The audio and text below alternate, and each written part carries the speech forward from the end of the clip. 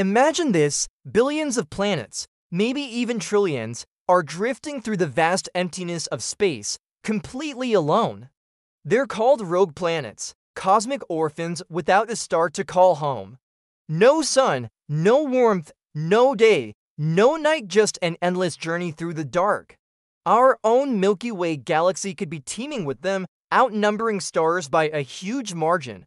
How did they get there? Most were likely ejected from their original solar systems during chaotic cosmic events. Now, picture if Earth lost the sun, we'd become one of them, a frozen world hurtling through the interstellar void.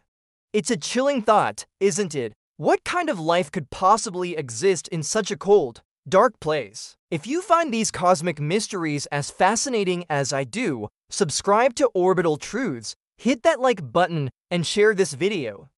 Let me know in the comments, would you dare to live on a starless, wandering world? Thanks for watching.